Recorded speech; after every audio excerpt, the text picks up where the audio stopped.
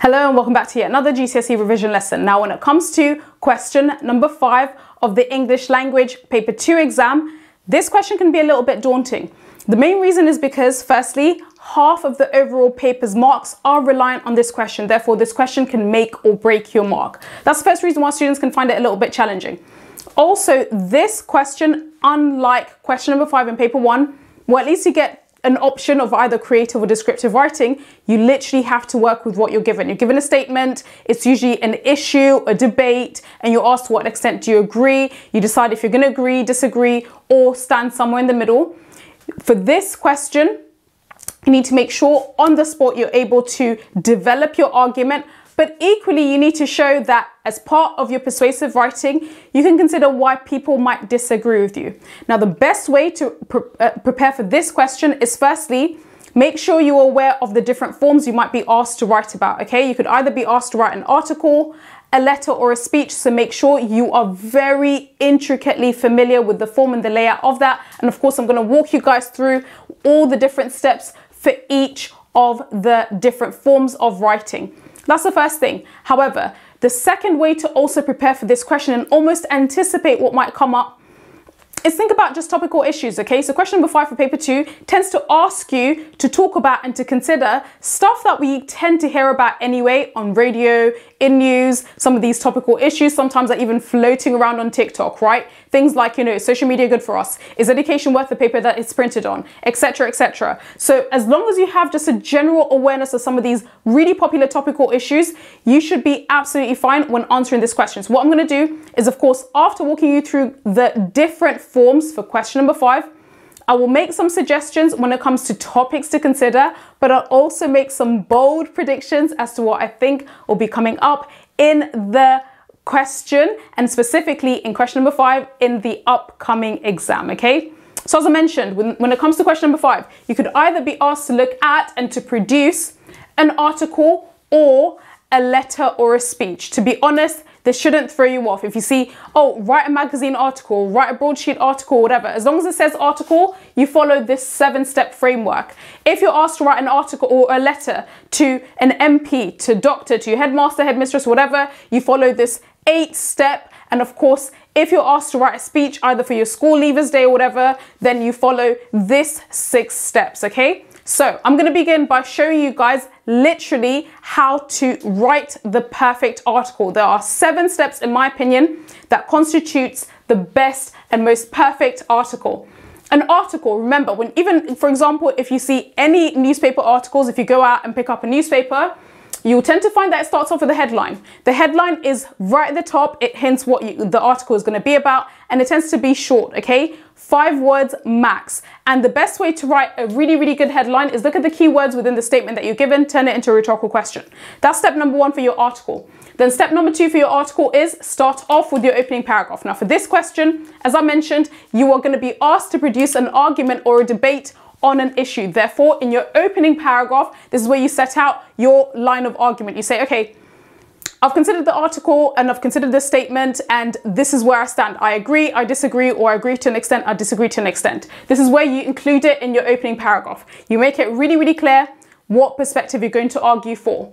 Then your second subheading, a little bit like the headline, break up the text so that you can make it easy for your reader's eyes to glide over this article. You follow with a subheading, okay? Your first subheading, again, it's really short, it's really brief, it's just hinting what the next line of arguments you're going to develop are. Then have at least 2 to 3 paragraphs where you outline your main points. Point number 1, why I think I'm right. Point number 2, point number 3. Add some anecdotes, add some statistics, use direct address, add rhetorical questions and so on to make your article engaging. Then after, follow with another subheading, break it up. This subheading should hint at the counter arguments because you need to balance your discussion. Then of course, step number 6 is where you include your counter arguments. This is where you're showing why people will disagree with your perspective. Again, remember, this is a debate, okay? A debate is not just a one-sided thing. You need to show, okay, these are my perspectives, but equally, this is why people disagree with me. You need to include that in your counter argument before you finish off with your closing paragraph. And please never end your article with in conclusion. It's not an essay. It's supposed to be an entertaining article. That's how to frame the perfect article. However, you might be asked to write a letter. It can be a letter to your headmaster, your headmistress, your local MP, whoever. How can you write a perfect letter? There are literally 8 steps to the perfect letter. You start off thinking about who you're writing this letter to and including their address, okay? So say you've got to write a letter to your MP or your Minister for Transport, whatever, right? Make up a name because maybe you might not know who your minister is. And then you just write, for instance, MP John Smith, then the made up address, 1 Westminster Way, London, SW1 1KB, for example. Okay, so you start off with the address to show that you are addressing this letter to somebody else. Then follow on with the date. Do not do some weird, crazy, futuristic date in the future. Okay, no 2050, 3020, just add the date that you're writing this letter. Then, dear whoever, keep it formal. Dear MP John Smith, dear Mrs. Barbara Jow, for instance. And then in your opening paragraph, much like your article, you then state the perspective that you're going to take when it comes to this debate. Follow on with your main points, reasons 1, 2, and 3, why you believe you're correct, adding in your anecdotes, made up statistics, rhetorical questions, all of that. Then your counter arguments, you need to still balance your discussion, why people would disagree with you, before you finish off with your closing paragraph. And then you end your letter by signing off, either yours sincerely or me. I personally like kind regards because it's really easy to spell. Kind regards, your name and surname. Kind regards, Barbara Jow.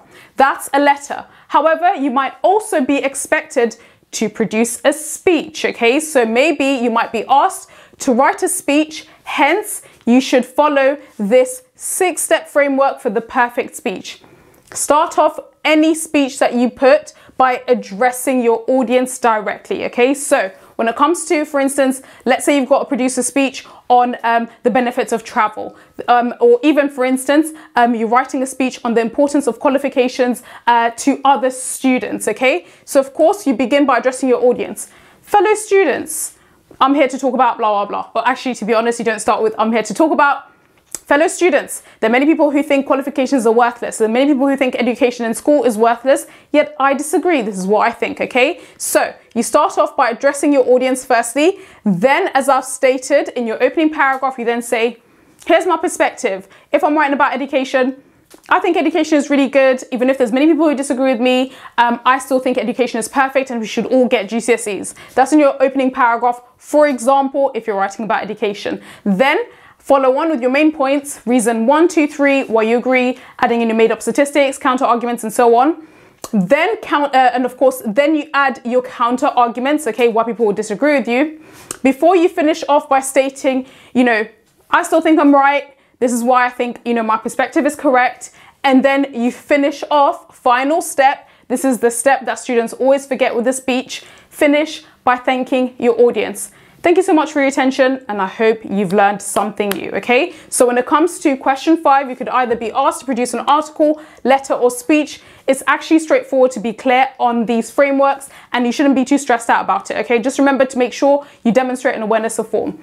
Now, let's quickly talk about the main things that examiners are looking for, okay? This is your AO5 and your AO6. Now, when it comes to AO5, what this simply means is when you're arguing, are you able to clarify your arguments? And also, are you able to show, you know, this is, you know, are you able to develop your arguments and say, this is why I believe in my perspective, but also this is why people would be wrong? And can you show an awareness of form, which is this stuff? Register, so speak formally or write formally. And of course, also when you're writing, make sure you're using literary devices such as similes, rhetorical questions, short and long sentences, make it entertaining, metaphors, similes, but also make sure you're adding your persuasive devices and persuasive techniques. Persuasive devices are things like direct address, things like rhetorical question, things like, you know, when you're talking and using pronouns that make your audience or readers feel included, pronouns like we, for instance, okay? So make sure you're including that, and of course, also use ambitious language so that you can hit your AO6, which is your SPAG points. Now, when it comes to what I think will be coming up, so this is my predictions for the upcoming exam. I actually reviewed all the past papers and I had a look at, you know, especially question number 5. And I noticed since 2019, literally all the question 5s have been articles. You've been asked for one reason or another to write an article on this and an article on that, okay? So whilst you can maybe anticipate an article coming up, I personally think there's a small chance of that coming up, because the last time we had either of these, a letter was asked back in 2018, and the last time we had a speech asked was in 2017.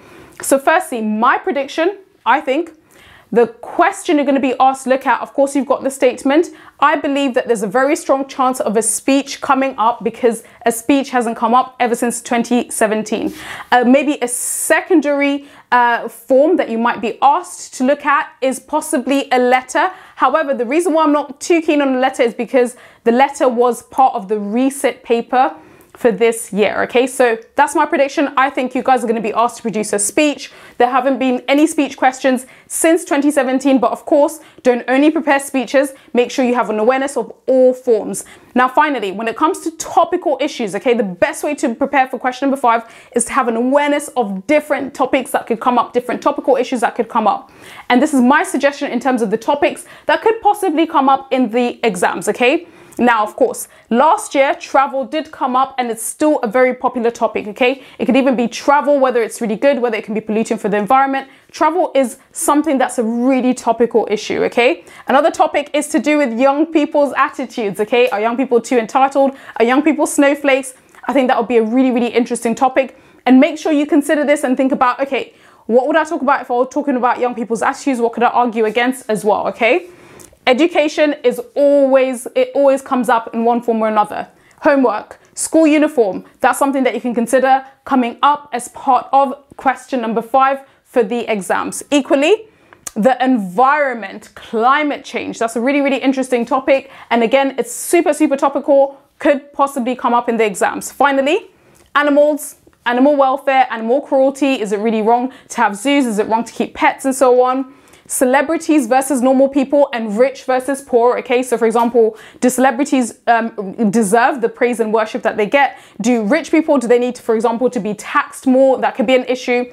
And the final, which I think could possibly come up, is the idea of social media and technology. Is it good? Is it bad for us? Again, guys, remember when you're thinking about the topical issues that could come up for this question, include this as part of your analysis and part of you considering, okay, when it comes to question number 5, if this issue comes up, this is where I would stand. This is what I would argue against, okay? So I hope that helped. And guys, if you want me to walk through a model response, I'll be more than happy to do so. And I'll be more than happy to film a follow-up with the model response for one of the past paper questions. Thank you so much, guys, for listening.